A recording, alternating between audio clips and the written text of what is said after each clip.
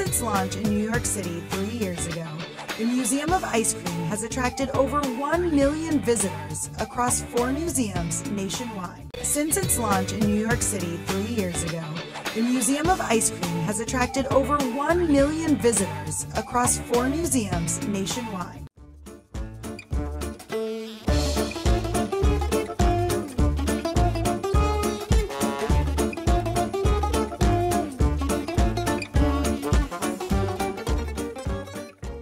Since its launch in New York City 3 years ago, the Museum of Ice Cream has attracted over 1 million visitors across 4 museums nationwide. Since its launch in New York City 3 years ago, the Museum of Ice Cream has attracted over 1 million visitors across 4 museums nationwide.